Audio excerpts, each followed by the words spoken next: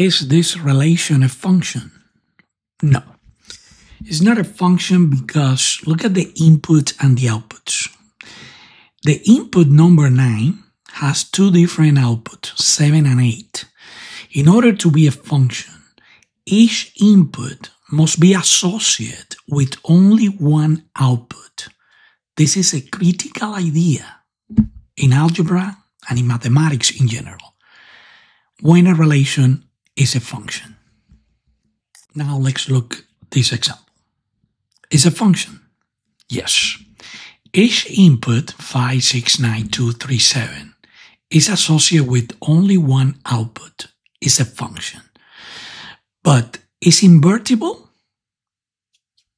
Okay, it's invertible because each output is associated with only one input. Very interesting, eh? A relation is a function because for each input we have only one output. And it's invertible because for each output we have only one input in this particular question. What do you think?